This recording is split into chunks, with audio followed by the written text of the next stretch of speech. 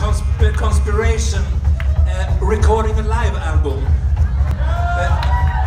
We had tried a couple of times, thinking in Sweden back home we tried to make a super live album, and when we come up on stage everyone was so nervous, so it ended up like catastrophe. But this time at the Cedar 13 years ago, Björn and Chris kept a secret. We knew nothing and were super cool and made a great gig, and it turned out to be Jumping at the Cedar, our double live. We're so proud and we're so glad to be here. You can buy it if you want afterwards. You're so welcome.